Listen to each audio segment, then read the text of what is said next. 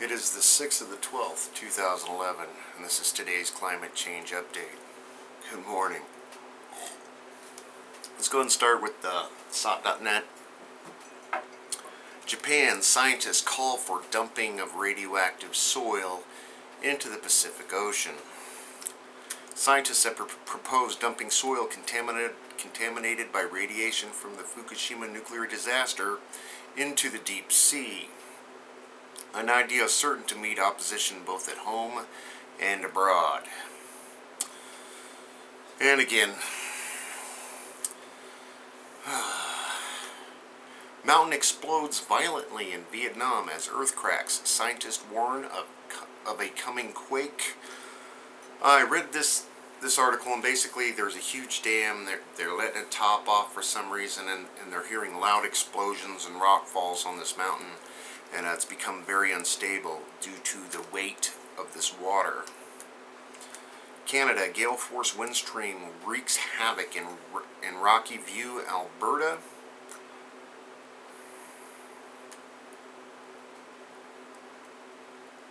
Besker's street looked like a scene from a movie after a wicked windstorm blew through the town on November 27th.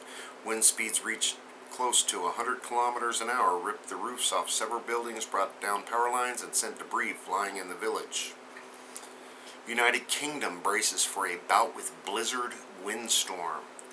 Heavy rain and gale force winds have already wreaked havoc over Scotland, Northern Ireland, and parts of England, but now the December Damien snow is here, causing more problems. Snow and ice are affecting roads across Northern Ireland, Scotland, and parts of Northern England. The Met Office has issued severe weather warnings for these areas, and police are urging motorists to be aware of the risks of black ice on the roads. High winds leave thousands without power in California, and we can remember that big windstorm we had not too long ago, December 1st. Many people still without power. And over to the Extinction Protocol.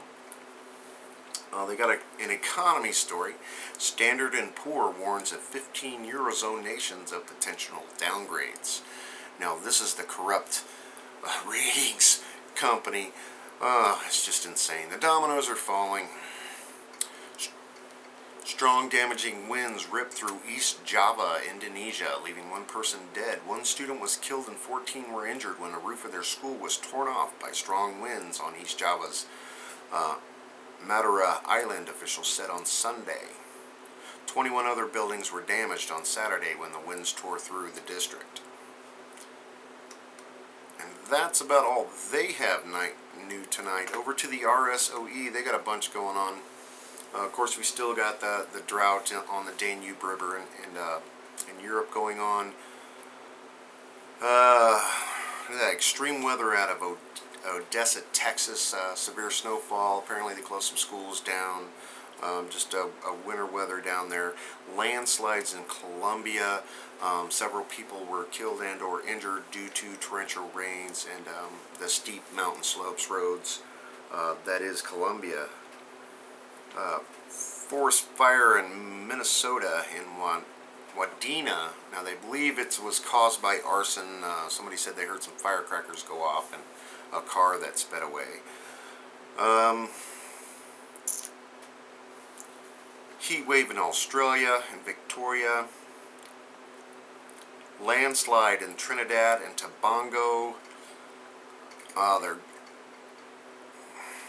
They had like several landslides. They said at least over 13, blocking off entire communities, and it's just a big mess due to torrential rains. Cold wave in India. And we have a non-categorized event out of Plymouth, Massachusetts. Apparently a 6-foot or a 6-inch long cylindrical, broken on both ends piece of metal that weighed about 2 kilograms fell through the roof in a warehouse, busting the ceiling tiles out, and landed in a closet. Now, they called the FDA thinking it was a piece of airplane or something, but the FDA said that wasn't a piece of airplane. It might be off a wood chipper or something. Now, I seem to remember a day or two ago, Mary Greeley put out a video about the Phobos Grunt satellite, the Russian-Chinese satellite that's stuck in orbit. that little pieces were falling off of it. And if I serve to remember right, she was saying something about a small cylindrical piece falling off of it. But I'll try to find that video and link it below. If not, check out Mary's stuff. She's pretty good at what she does. So I'm thinking, is this a piece of the Phobos grunt that's landed in Plymouth? And of course, where else we got going? We got a volcano eruption in Mount Gamalama Volcano in Indonesia. Of course, the activity at Mount Etna in Sicily continues. Oh yeah, we got a volcano in Colombia gearing up. The Galeras Volcano, they went on high alert. They're expecting an eruption within the next 48 hours. They're telling people to get the heck out of there. Mandatory evacuations, that kind of thing. Of course, the ongoing drought that is northern Mexico right now, and all the chaos that entails. What else? There was one other one. Now, I think that's about it off the RSOE. Now over to the nuclear stuff. The insanity just continues. This is the ENE News. Of course, I'll attach the links below. Radio, just a matter of time before molten core reaches groundwater at Fukushima, says architect of reactor number 3. And you remember, these are super huge reactors. This isn't Chernobyl, man. These are like, each reactor is like 12 or 24, I forget, size Chernobyl reactors. Are one of the largest ones in the world.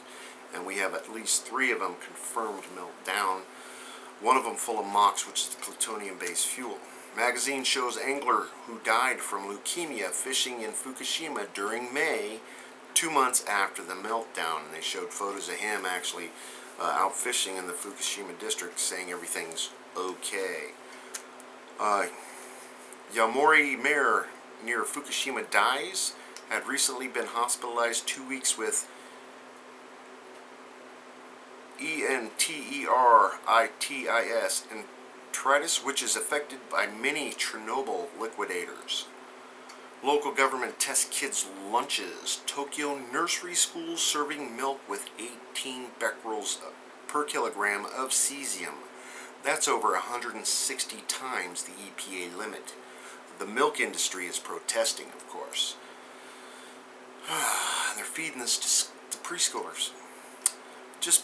Just back from Chernobyl, mutations not seen anywhere else in the world. Much greater frequency in contaminated areas, directly proportional to radiation levels. And they have a video attached with that.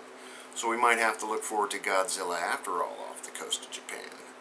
Top biology professor, incredibly high frequency of very, very large abdominal tumors observed in the latest trip to Chernobyl, and he's talking about the wildlife and the cancer rates in the wildlife in the Chernobyl evacuation zone. Continues to this day. 5.8 trillion becquerels of strontium leaked from Fukushima over the weekend, and that's that big spill I reported on. Japan Time, TEPCO's decontamination system does not remove strontium. Media butchers details on latest Fukushima leak. No big surprise there. WSJ, new leak detected at Fukushima plant. Asahi, strontium at 1 million times government limit. And finally tonight, German radiation expert, no way to stop nuclear fuel that's melted through. Can only pray that it does not touch an underground water vein. And again, people are just saying it's a matter of time. As far as my local testing today, since everybody's who's interested to follow along, that's my local background up. It's actually just about the same as yesterday. 32, 33 CPMs per minute. And that's about all I have for you tonight. Just remember to have fun today. Enjoy while you can, everybody. Thanks for all your help.